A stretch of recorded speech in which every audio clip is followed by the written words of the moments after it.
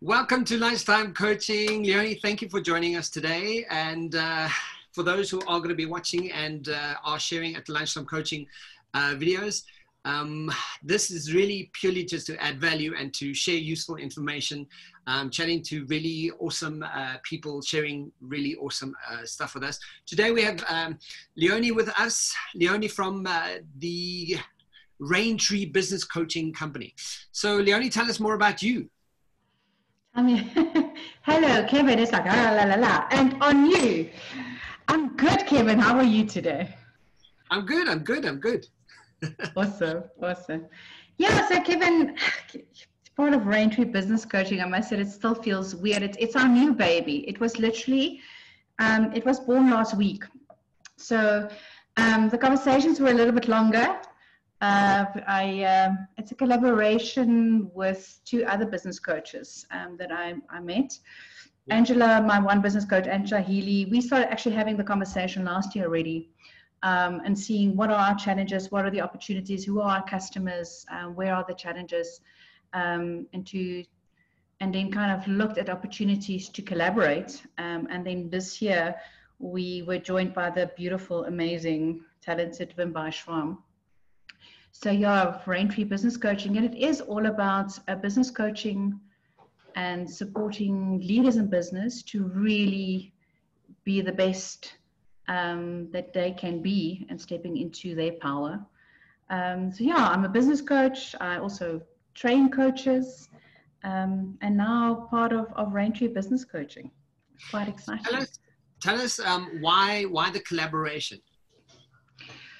You know, kind of like collaboration's got that beautiful thing where if you put one brain on the table, you kind of get all the resources in the one brain, join another brain and join another brain, and you've got the best of all the worlds. So Angela, for example, has been coaching for close to 15 years. So she has a wealth of coaching tools and experience. Vimbai, is interesting. So she is a social economic developer, but she's also an international qualified yoga coach. And then myself has been working in business for a very long time, and then also added the coaching and training coaches to that. So when we put all of that together in the pot and mix it, it's just what comes out is just so much stronger to be able to serve our customers. We had a workshop last week where I had an idea, and then Angela added some experience, and Vimbai with a creative flair kind of just put the ribbon around it and tied it up very nicely to a really wholesome solution for our customers. So that's why the collaboration. And it's fun. You know, it's hard being by yourself always. So it's fun. Yeah. No, absolutely. I mean, I also believe in, you know, collaboration really creates a beautiful moment of exponential thinking. You know, when you're doing what you're doing, it's great and it's fantastic. But when you add a few elements from other people, other moments, other businesses, suddenly that co-collaboration just expands so exponentially. And that's, you know, that's one of my business models, is to collaborate with as many people as I can, because we all offer, you know, stuff uniquely. And it just, you know, it makes it so much more and so much more effective when we do collaborate. So I think that's a really fantastic idea. So tell us, what is the focus of RainTree?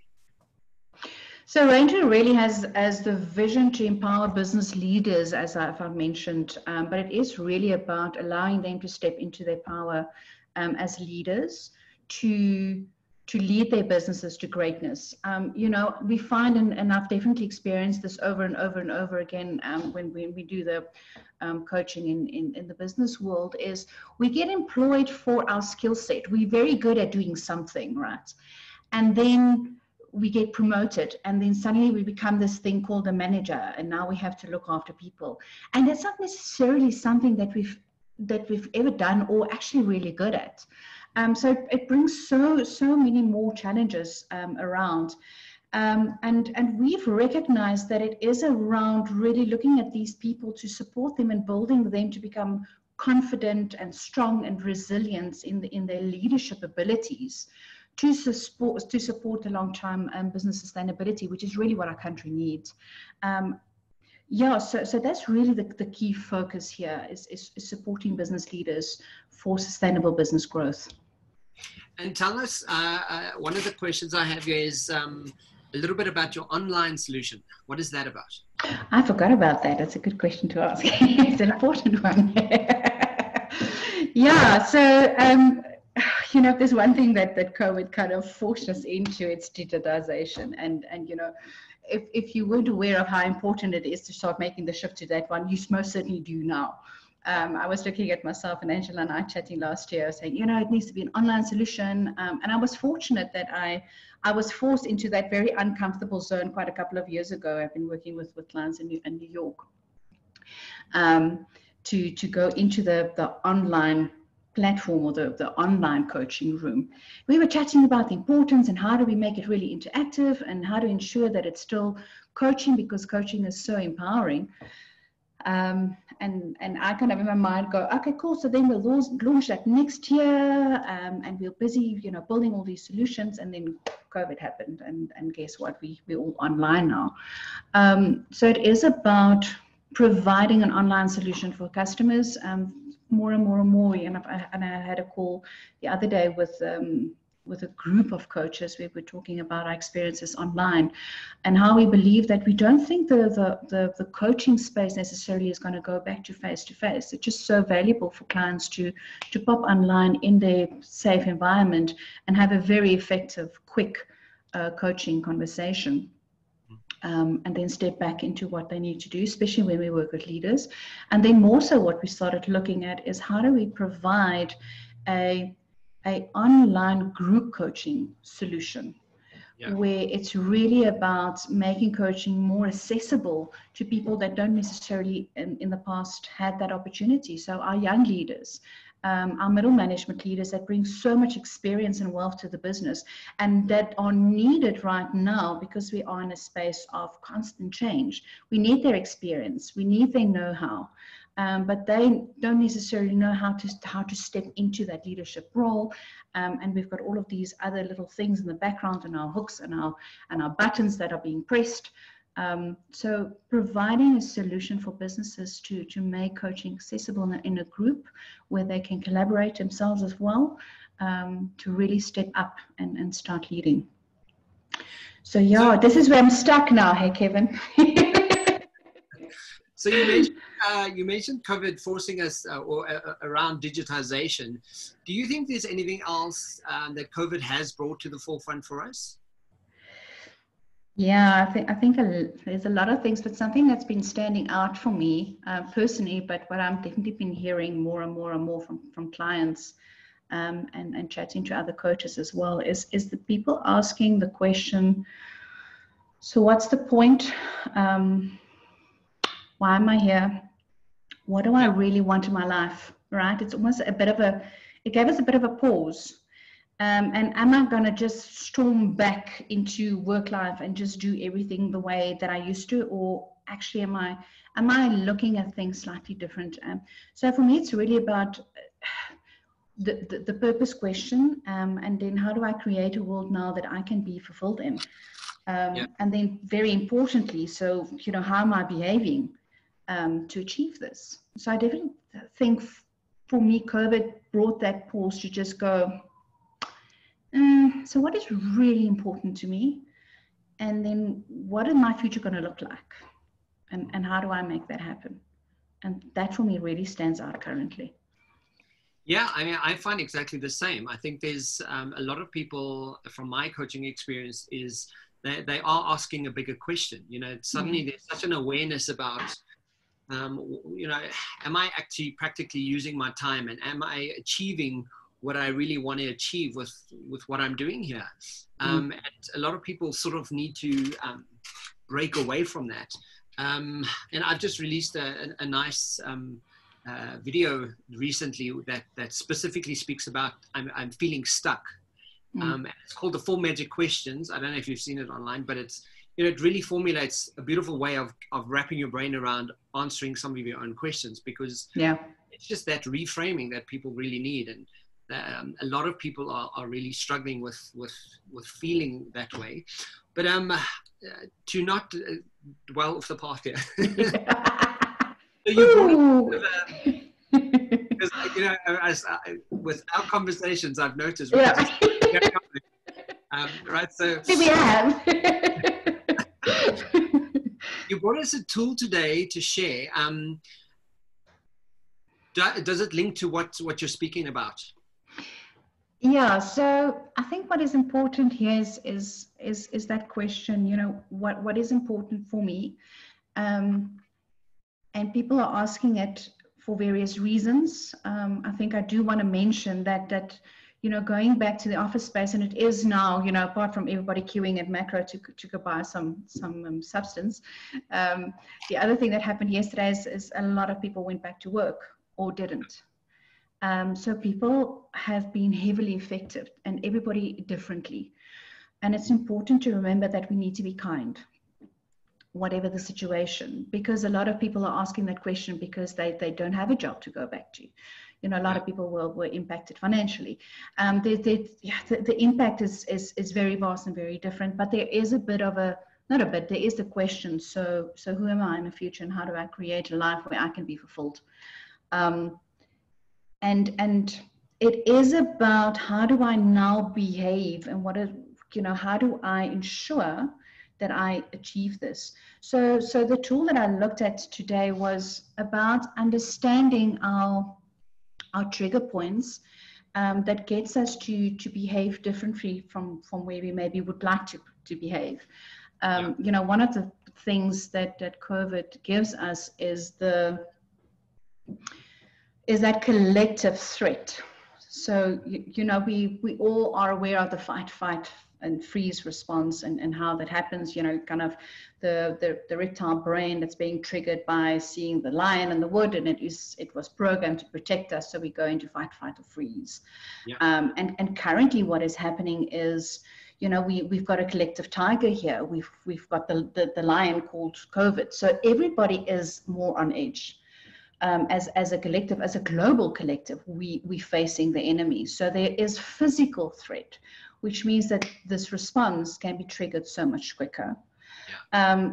The other thing, and that's really what I want to speak to, going back to the office and creating the world that we want to live in, is that the reptile brain cannot discern between that physical threat and the emotional threat.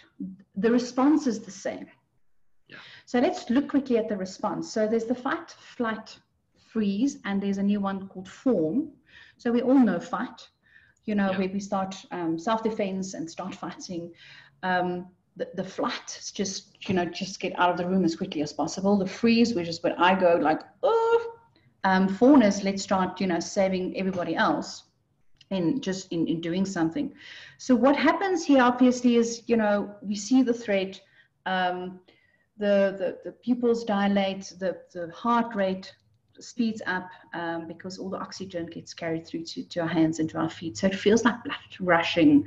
And the reason I'm mentioning this is the very first step here is to become very physically aware how you respond when you go here. Yeah. And this supports us in recognizing when this happens. Because for 90 seconds, it is impossible to think logical because you don't have any blood and oxygen in your brain. It's all sitting here in your hands and your feet because you're either ready to fight or you're ready to run away. Yeah. So it is important to just recognize this as a first level. The second level is to understand what are these trigger points. And now I'm not speaking about the coronavirus that we're all facing and the physical threats. I'm speaking about the emotional threats. And what we call this is our 4 core identities. These are buttons that we all have. When someone presses this button, we go into that fight, freeze, or fawn response. Yeah. And the first one is competence. So we've got competence, goodness, value, and fairness. And I want to speak a little bit more in understanding what this looks like, how we respond, and how we can get ourselves out of this response so we can start behaving differently to be able to live in this world that we want to create for ourselves. Yeah. So carry on. Sorry.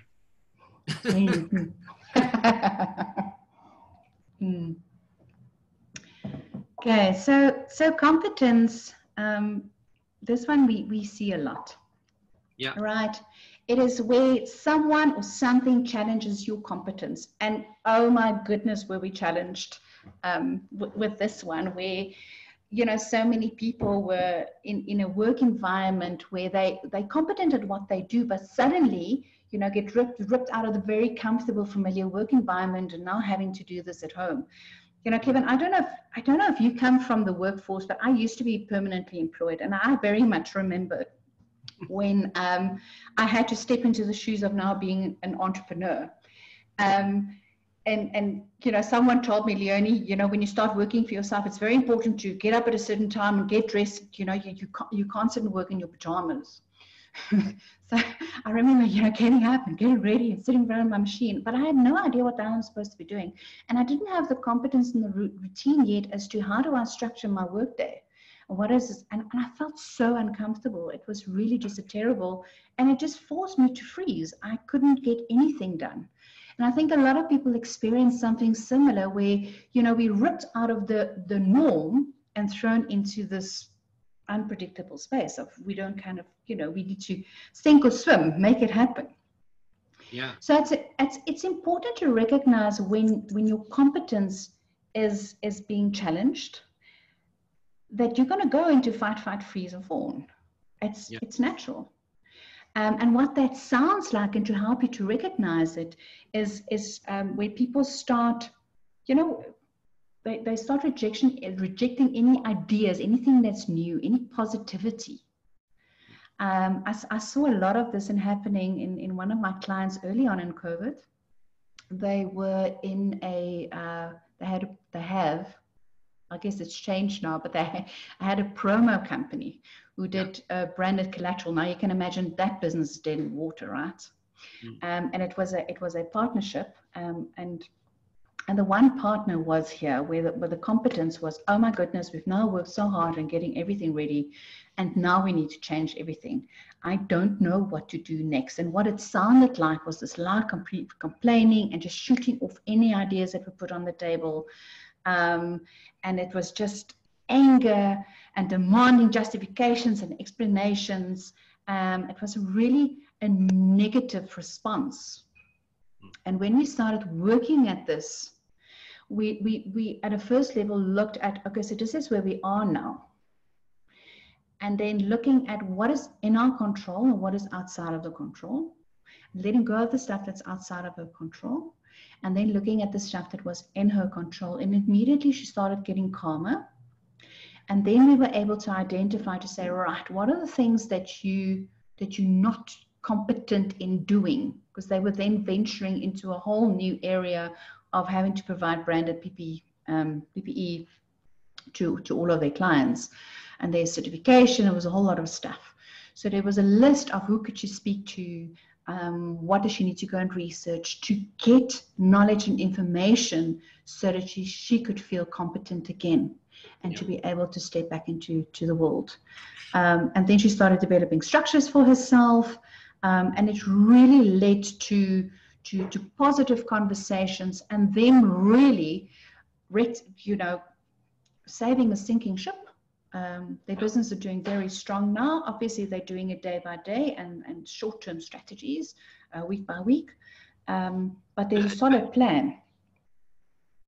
Sorry, I just want to ask, don't you think it also lends itself to that whole self-identification? Because the moment your competence is in question, suddenly how you identify as a competent human being or competent a business owner, you know, suddenly my identity of who I am and how I show up on a day-to-day basis, you know, it's completely in question.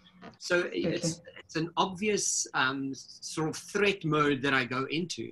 And I think that's, you know, touching on what you're saying, I think there's a lot of people currently sitting in that situation where they've identified with their day-to-day routine, their habit-formed behavior, the way that they usually do life.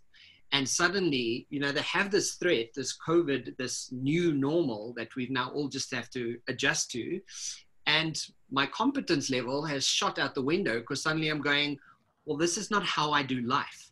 And I think that really speaks to what you're saying. It's, you know, and people's identity sometimes get into complete question of themselves and how they act, you know, how to even move past that. So I think it's a beautiful point that, you know, maybe some people Absolutely. don't feel competent. They actually just don't feel like they know what the hell to do.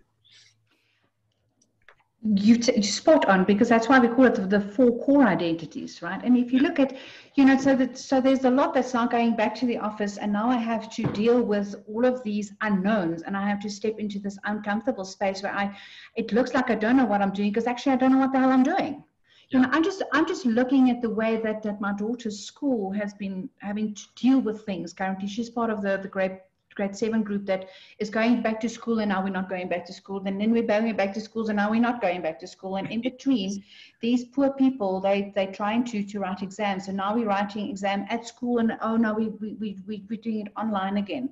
But they had to deal with the unknown and come with short-term solutions, plan A, B, and C, and then something changes, which means we now need to look at plan F, Z, and Y. And it's just had to dealing with this unknown and being able to go, right, so this plan is now out the window, it doesn't work anymore. What else can we do? And not go into this place of, oh my goodness, I don't know how to do this, and now everybody is wrong except me. Yeah. Yeah. But so speak to us about the goodness. Tell us more about how that is how do you identify to that?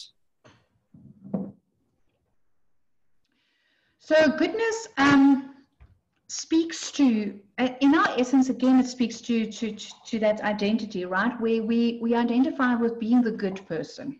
So I think every single small business owner probably went here, went here. Yeah. And even bigger businesses where we go, you know, I care about my staff, I care about my people, I care about my clients. But oh my goodness, I cannot pay salaries at the end of the month. I don't know how I'm going to survive, and how do I take care of my staff. And when that one is triggered, we so easily go into the place of, you know, putting the entire world on our shoulders and feeling sorry for ourselves and worrying about everybody else and the consequences, right? So we're so externally focused on, oh my goodness, and now this is happening and this is happening, and I can't apply for this fund and I can't apply for that fund, and my customers can't pay me because they're in the same situation. You know, it's this big spiral, and we just feel completely overwhelmed.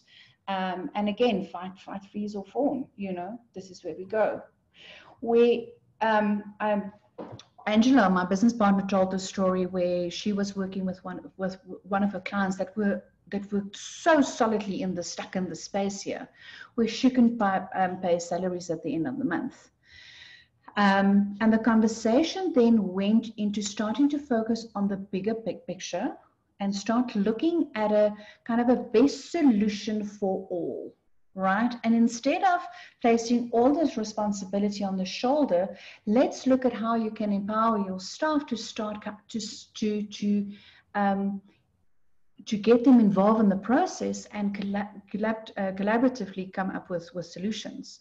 Yeah. So what she then did was that she had conversations with the staff saying, right, guys, here's the problem, right? We're not getting in new business. I don't know how to pay salaries. How can we brainstorm together and come to a place where you guys are empowered to also contribute to your own salaries, and we all save this sinking ship. Yeah. And it was so amazing where they came up then with a solution where everybody then went out to do some new business development. There was some commission added to it. So suddenly, instead of her carrying all the weight on her shoulder, she had a team that was motivated, inspired, that felt empowered, that weren't stuck in a solution where they had no power over whether they were getting salaries or not. And her goodness was restored. So she was calm and focused again, and she was able to make difficult decisions. It was empathetic, yes, it was fair, and it was consistent, and it was business and logic. And I think from that perspective, I think that's, you know, what businesses need today is maybe one of the approaches that that all businesses should start taking, because it becomes collaborative. It becomes, let me get your buy-in, let me get you on board with how we're going to do this together. And it also, it sort of gets, it creates a sense of certainty for the staff. Absolutely. Because the moment there's uncertainty, everyone starts freaking out. But if you collaborate that way, and you sort of go, okay, guys, let's have this conversation. It's a difficult conversation, and let's create a certain amount of certainty, and this is how we're going to work together. I think also, business owners specifically need to know, or need to have the permission that they don't have all the answers. Yeah. I just don't know what to do. And it's so nicely what you're saying here links so nicely to the third one, which is your value and your worth. So when you start then having that conversation with your staff, you are recognizing their value and their worth, right? Yeah. Exactly. I had a beautiful, as you were saying this, I remember this at the beginning of COVID. I had a conversation with, she's kind of middle management in an operational sector of the business. Yeah. And she was so stuck in this place of her value button being pressed, right? For her to really add value to the business, she needed people to come to the office, because that was part of her role, operational level, taking all the documentation and quite a critical role in the business. But with people not coming to the office, there was absolutely no space for her. And she went into, and this is where we go, it's a nasty place, but we go into this complete victim mentality where we feel so pathetic and so weak. And now we're looking at the bosses to recognize us, and oh my gosh, can't they see how hard I'm working, and no one is thinking about me, and I'm complaining, and I'm feeling sorry for myself. And it's completely paralyzing being in this place. Just this loud complaining. I mean, we've seen this. And it was interesting, I caught her at just the right time, and she was complaining about no one's thinking of her and no one is noticing her. And we started having a conversation where I just asked her, how long have you been at the business? And she's been there for quite significant time. So I said, oh my gosh, you know the operational infrastructure of the business very well. She goes, oh yeah. And we started having a conversation of going online, because the whole business was going online at that point in time. I said, what are the potential pitfalls, and what are the potential solutions that you see? And through having that conversation, what she realized was that she had such a valuable part in the business, where she's got experience in her sector that none of the senior management people had, because she's in operations. Yeah. And instead of having a conversation with her manager to say, woe is me, and no one cares about me. It was, listen, these are the potential pitfalls in my section, and these are the potential solutions. And then she became solution orientated. It was a positive, constructive conversations. They started innovating, and she was very much part of that process and so valuable to the process. And that's so important that business owners, senior leaders in business realize that the weight of the world is not on their shoulders. We can't do this alone, because innovation in this current time needs to happen continuously, because we're stepping into the unknown. And it's important to realize that we can then utilize the value of our staff, the knowledge, the expertise, the experience, to utilize that in surviving and building our businesses and changing and innovating as we have to. And then obviously this leads to fairness. And how do you fit fairness into the equation? Look, I think we all had the fairness button pressed, because nothing about COVID is fair. Let's just be honest. It's like, wow. It's completely unfair. Wow. I said to someone, like, I didn't sign up in my life to face some global epidemic. What the hell? That's the stuff that we read in history books. Yeah. And now we're living it.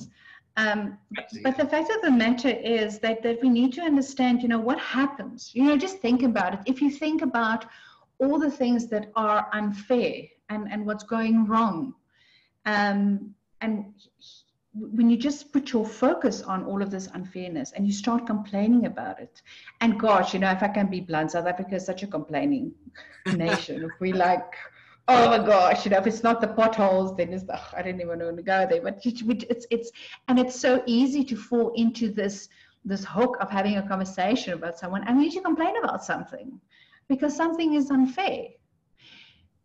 But just notice for yourself, if you get hooked into that conversation and start putting your focus on that conversation, how does that help you to build the future that you want to live in? Where, again, reawakening to going, all right, so the situation is unfair. Nothing about COVID is fair. But what are the things that are within my power, right? And what are the things that I can put in my place for myself? Where are my boundaries? How am I going to treat myself fairly? How am I going to look after myself? We become calmer. We start looking at what are the things that we say yes to, what are the things that we say no to. And we create that personal structure and boundary to be able to build the future that we want to live in. And that's so important. So again, it's just all about mindset. Yeah, I mean, what comes to mind when you speak about it like that, from my perspective, from a brain language perspective, it's about your reticular activation system, your RAS. And the moment because you say, how do we focus on what I'm in control of? And the moment you bring your reticular activation system back into the moment of, this is my focus, and your brain's designed, your brain is designed to focus on whatever you decide to focus on, find supporting evidence of what you're focusing on, and to keep you safe, So, and I also think that, people have a misconception about focusing on self as a selfish thing. And it's not really. The moment you get back to focusing like, where am I and what am I doing and how do I show up? You start actually honing in on self, and it really leads to a lot more enabling behavior. Absolutely. So, I mean, we don't have a whole bunch of time. So recap this for us so we can just, if we are a business owner, you're struggling, how do I just take away the nuggets from today's conversation? So very briefly, it's understanding that we are in a time where we are triggered, right? We are living in that fight, flight, freeze, respond mode, and being aware of that. Being very physically aware of what does that feel like in your body when it happens for you, so that you can catch yourself.